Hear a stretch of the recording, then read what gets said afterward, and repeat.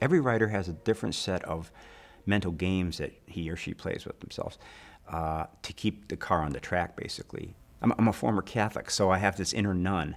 And what she wants me to do is keep pushing down my ambition and say, this is certainly not my big story. This is just one I'm writing before I get to the big story. So for me, it's a very almost comical thing of saying, I'm not doing anything here. I'm just in my writing room. I have no big plans at all, nothing, you know. And then once I start, you know, starting just means reading what I wrote yesterday with a pen in hand. That's you know, writing.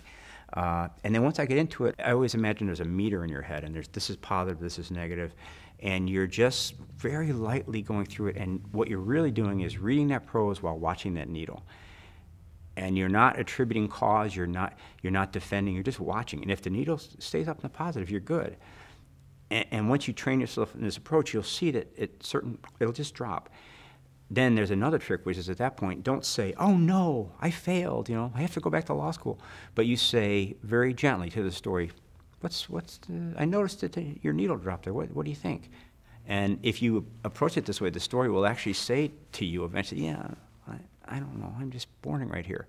And often, once you get your own defensiveness down, quiet, the story will very frankly tell you what's wrong with it. And then the fix is quite simple. So my process is just to, you know, read as far as I can in the story, hopefully keeping the needle up high.